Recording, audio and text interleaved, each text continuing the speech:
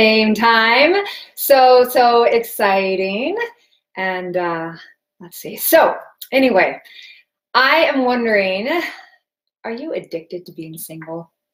That might sound totally crazy, like addicted to being single, and yet you find yourself going, no, I want a man, I want a relationship, I want intimacy, and you're saying that, but here it is, the holidays, and you're finding yourself single again.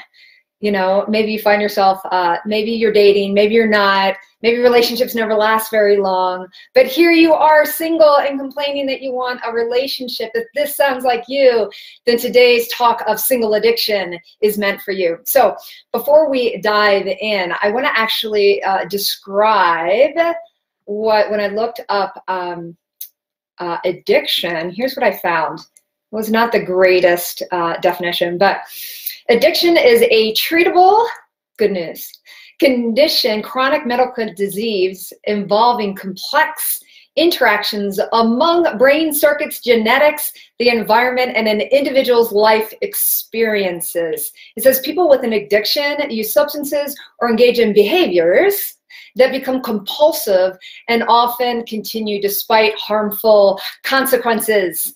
So that's our definition. That's where we're starting today.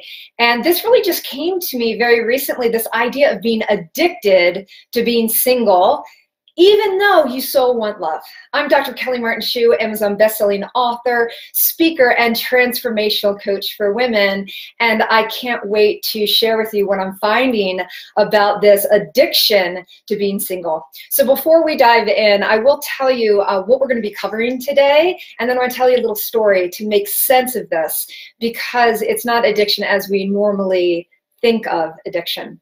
So I'll tell you a little story, little afternoon story, and then we'll talk about your current brain wiring and what is causing you to repeat this pattern of being single over and over and over again.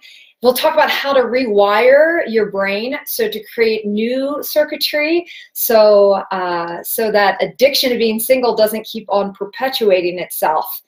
And then we'll close out with a solution, several solutions, one of which I've got a live event coming up in Boulder that I can't wait to share with you because we've got some scholarships. Woo-hoo. All right, so let me first tell you about, tell you a little story.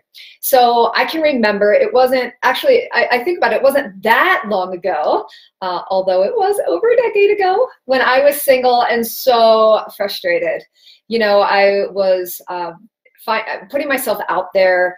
I was on some dating apps, and I remember, you know, going out with friends and going out salsa dancing and following all the rules of what you should do as a single person looking for love. I was trying everything and being so frustrated, attracting the wrong kinds of guys. And I couldn't seem to break the pattern, to break the loop. And I'll never forget the date that I went to. And it was with what is now my husband. And we had had an amazing dinner. He had taken me to a concert. Things were really good. And I'm thinking, oh my gosh, wow, this is awesome. And then the moment where I was like really realizing it was different, he said, when can I see you again? I was like, when can you see me again? Oh my gosh, that's hot. That's like a man who knows what he wants, and he knows he wants to see me again. I'm not waiting for the hopefully he texts or that whole thing. But here's what happened next. I totally went into the knee-jerk reaction of the whole single thing, the self-sabotaging thing. I didn't even realize I was doing it. And my immediate reaction is like, I was like, oh no, I don't know. Yeah, I'd like to see you. I'm not really sure. And so I'm backing out. And he's like, well, a girl's got to eat. You know, why don't we what did he say? Why don't we go out to dinner it was a Sunday night. He's like, why don't I take you out for dinner on Tuesday or Wednesday night? And I said, oh no, I don't date during the week. Like, I had a rule. I don't date during the week because I have a busy work schedule. I'm too busy. And And he's like, yeah, but even with your busy practice, like a girl's got to eat. He said, how about I make you dinner at home? And I couldn't say no.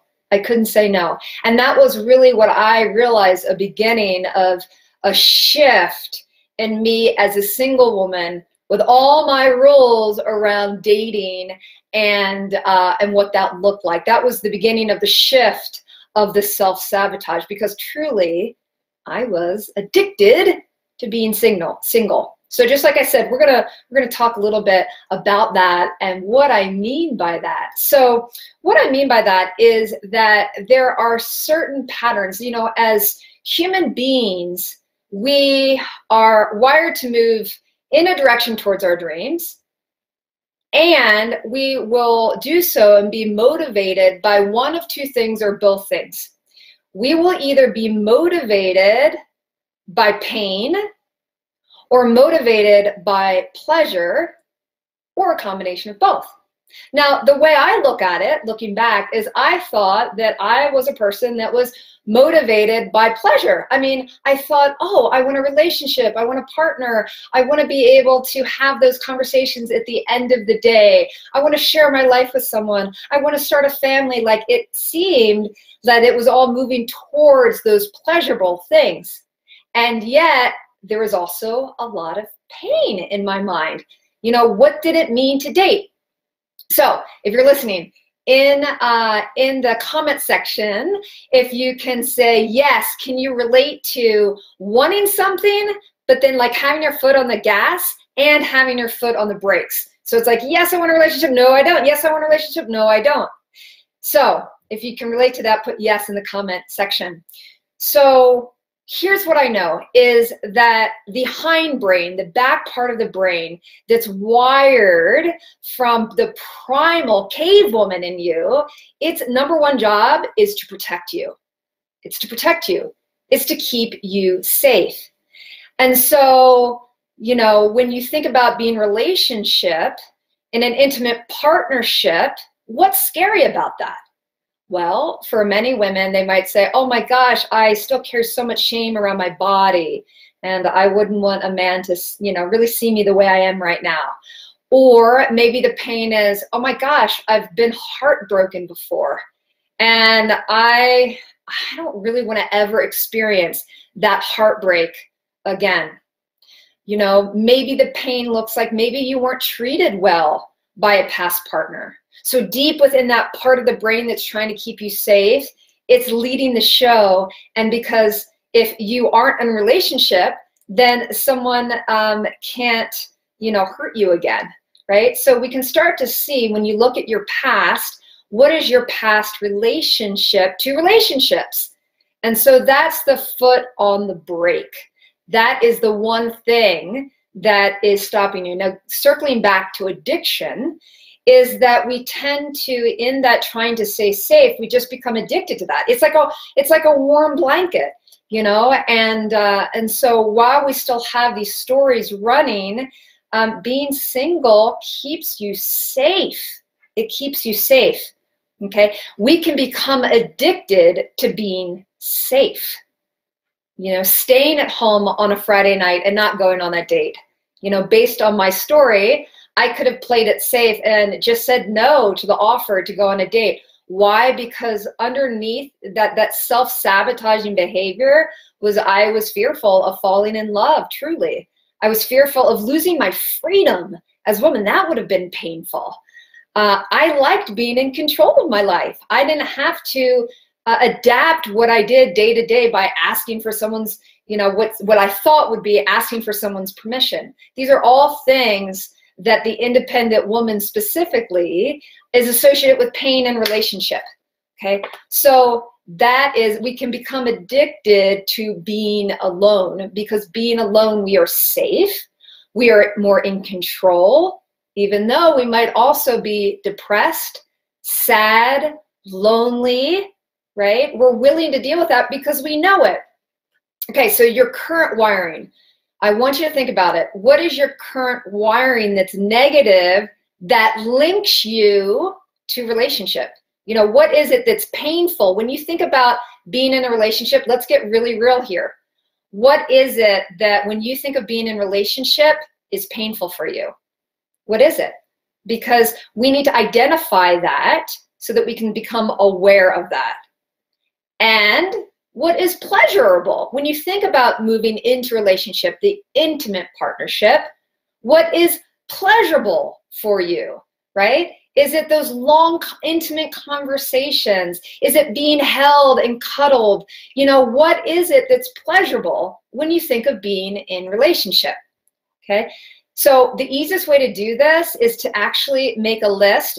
At the top, put being in relationship and write down all the positive things that are associated with being in a relationship.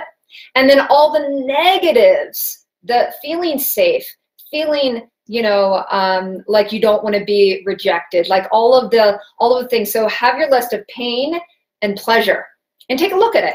Take a look at that, because that is your current wiring. Let's go back to that primal brain. Remember I said we are wired to keep us safe. So the destination being an intimate partnership, being in partnership, we need to rewire the brain so that the pain of being single is greater than the pain of being in intimate partnership. Let me say that again. You'll want to write this down. We want to get you to the place where the pain in being in relationship, the pain of being single is greater than the pain of being in relationship. And if you are a single woman right now and you find yourself in this over and over and over again, then my guess is that pain column is more powerful than the pleasure column. All right.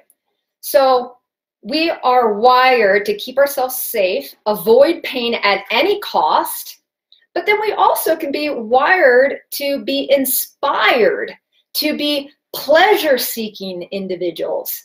All right.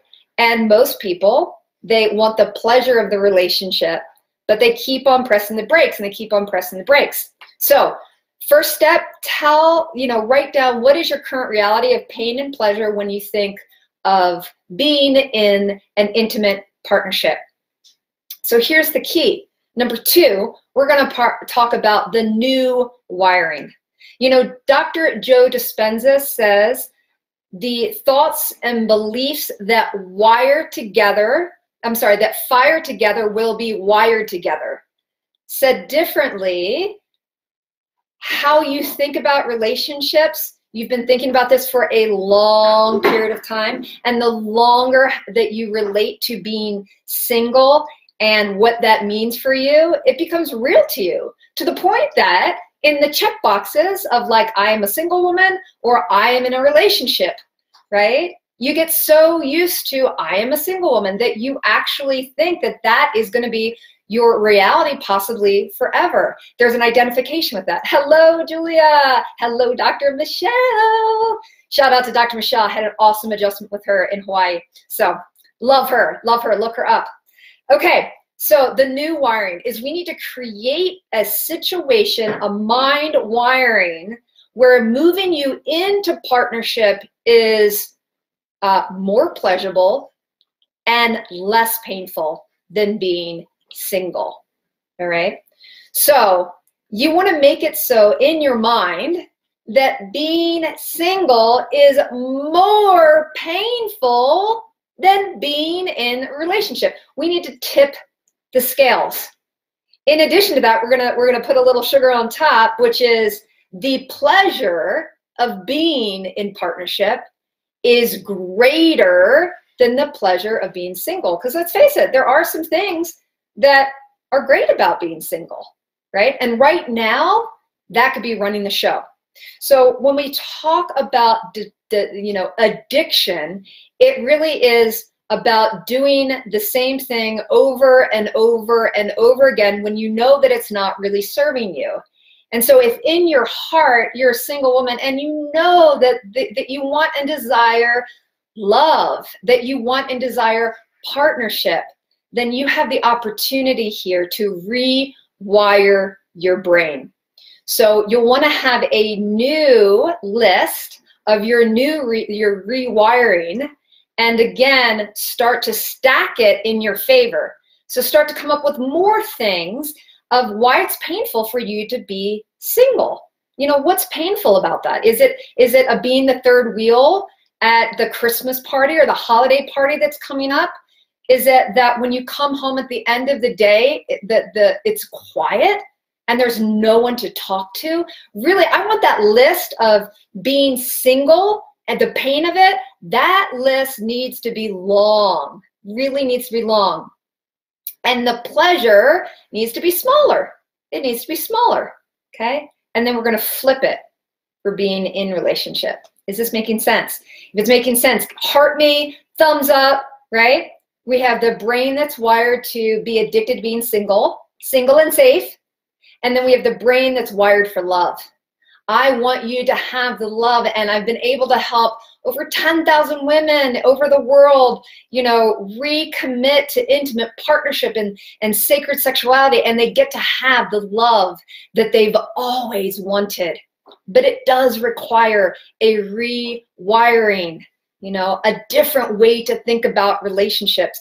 Going back to me and my story, that moment when Richard was like, you know, when can I see you again? And I almost went into that addictive place, that self-sabotaging place that put my hands up and energetically was pushing him away because I was scared. I was scared. I was scared of giving up my independence. I was scared of being vulnerable. I was scared of really showing a man my insides of like what makes me, what challenges do I have in life? You know, those things that make us human. So if you like what you're hearing today and you want to make 2020 like your year to find love, I have something so exciting I want to share with you. And that is, we are now releasing to the public a handful of partial scholarships to my event. Partial scholarships. The event is called Magnetize Your Man. It is an event we are renting out the theater, and we, over the course of 3 days, we're going to teach single, successful women to break the mold of their past. We have siloed out each day. We have an outcome for you. Day 1, you are going to learn how to release your past. You know, be done with it once and for all, so you don't keep on recreating a past that no longer serves you. That's day 1. Day 2, I'm going to help you to reclaim your feminine power. You know, get into that place where you know you are worthy of love and you can magnetize the man of your dreams. You've got that power and that ability to manifest. We're reconnecting you to your feminine power so that you can be all of you, not too much, all of you. There's no such thing as a woman being too much. It's a lie that we tell ourselves. So that's day 2. And then day 3, we're going to teach you to rewrite your love story. Rewrite your love story. So I've got limited partial scholarship. The value on this 3-day event, women are going to be flying in from all over the world. We already are selling tickets and they're going fast. So the value on this, I mean, imagine what would life look like in 2020 if you magnetize your man? What would it be worth to you, right? Would you be willing to fly to Boulder, Colorado and get this handled? 2020, new vision, new partnership. It is your time. In the comments, I'd love to hear you, you know, if you want to put it's my time and say yes. If you feel like it's your time, say yes. And the value on this is $997. And we've got a handful of partial scholarship for only $97. Only $97? We'll get this handled for you. Go to drkellylive.com. That's Dr. Kelly, K-E-L-L-Y, live.com. I can't wait to see you in Boulder, Colorado, and as we join in a sisterhood. And, you know, magic happens when women gather with a singular focus. Imagine what it would feel like no longer trying to figure this out all on your own. You're going to have a sisterhood, a tribe with you that's committed to you magnetizing your man this year. So again, I've got limited availability for my scholarships. Go to drkellylive.com and join me next week, same time, same place. Have a fantastic day. Thanks.